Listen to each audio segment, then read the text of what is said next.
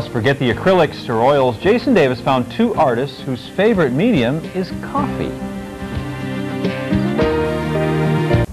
You certainly have heard the saying, wake up and smell the coffee. It usually applies to coffee brewing in the pot, but as Jason Davis found, two Minnesota artists can have you smelling the coffee that's hanging on the walls. Like many other households around the country, the day begins at the home of Andy Saur and Angel Sarkela with the preparation of coffee.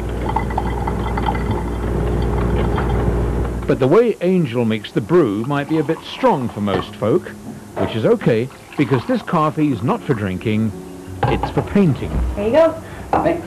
It all began when this artistic couple wanted to show off their skills. We just decided that we'd like to do an art show too, and so we thought we'd want to do something different.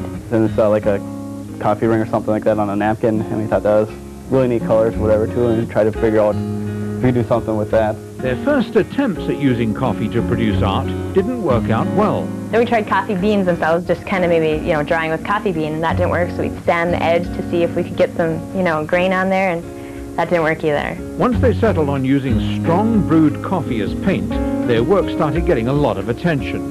They kept wondering why all of the paintings were brown, and then someone told them, they're like, oh! They go up to the paintings, they can smell the painting, but they make sure it was coffee, so that was pretty amusing to see.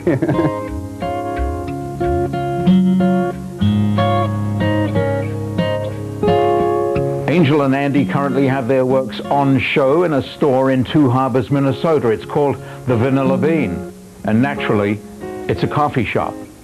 Jason Davis, Eyewitness News on the road, Duluth, Minnesota. Don't they look like a fun couple? Yeah. You do. Very talented. Yeah. I like the way they work together. Yeah. Heavyweight day.